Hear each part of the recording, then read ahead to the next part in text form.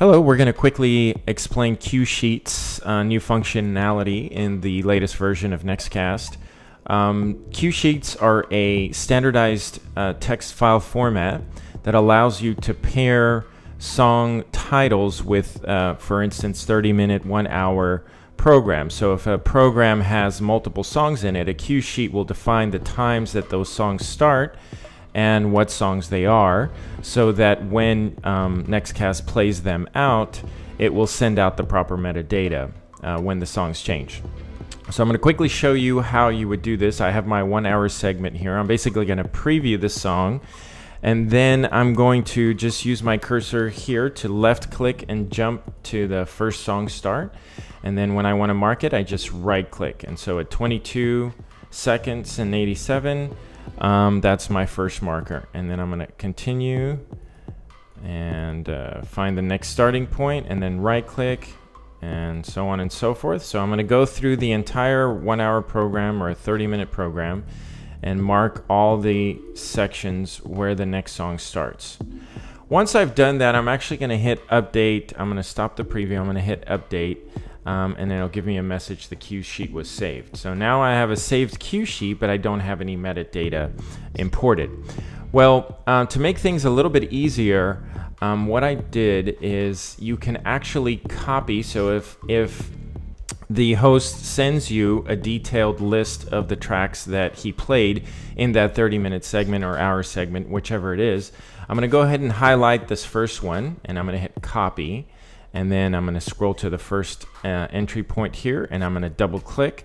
And because it was in my clipboard, it automatically filled in the title and artist. I'm going to save that, and so I'm going to go to the next one, do the same thing, copy, double click, I have it there. Let's go to the next one. I'll just do a few more so you kind of get the idea here. So I copy, and then you see it automatically fills in the artist and title. Now you can also manually type this in. So I can manually, if I need to, use the tab and enter that in. Once I've done that, again, I want to update tag data, and it'll give me a cue sheet saved. So then I double click, then there you go. There's my information. I didn't complete it, but this is a quick tutorial video. Okay, so now that I've created my cue sheet, what I'm going to do is create a playlist to play back the show.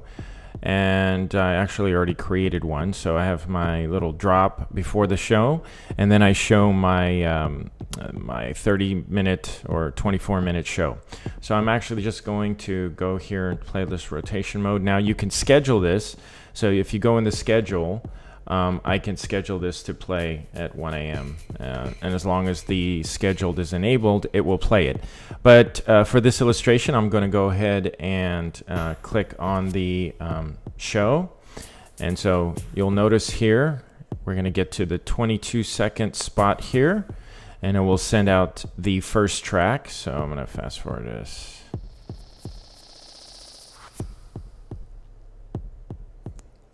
There it goes.